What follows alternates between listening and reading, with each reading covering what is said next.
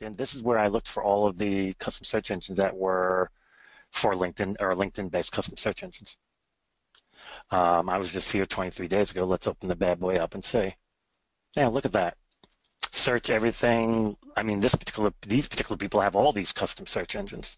CSE, CSE. So that's how I did it. I just went ahead and created a string, and I stick with the domain CSE because you'll notice they're all going to have that as the domain. The domain is, the CSE, and as example, this is a bit.ly. So let's open it up though and see. See how it says csc.google.com?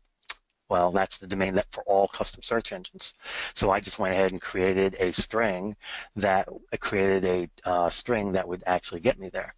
See, and then LinkedIn, public URL LinkedIn. I want the public URL. I don't want the private URL.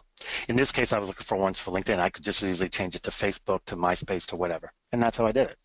Basically, I X-rayed into Google's custom search engine where they're all at, and then looked for the ones I want.